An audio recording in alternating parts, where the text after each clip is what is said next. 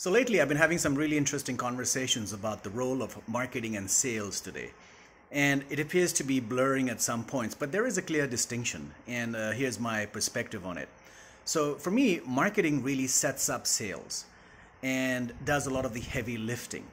And what I mean by that, it kind of pre-qualifies your prospect in the early stages, right? It predisposes them to buying something.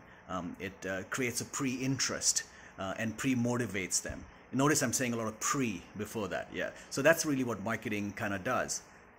Sales, on the other hand, is about delivering that power close, that irresistible offer, eliminating the final objections that your prospect could potentially have, right?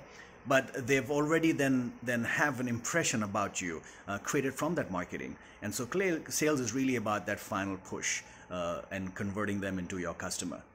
So today, your prospects are hyper-researching everything before they buy. 70 to 80% of the research is done even before they come in contact with you.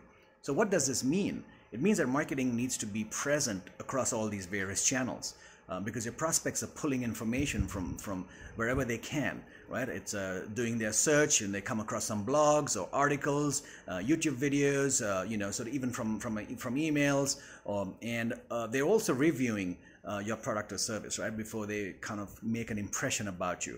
And in that consideration phase is huge. So the customer journeys are getting pretty complex, and so marketing has to do a lot of this heavy lifting to ensure that that impression is the right one that's being created in the prospect's minds. And you can automate a lot of these processes today.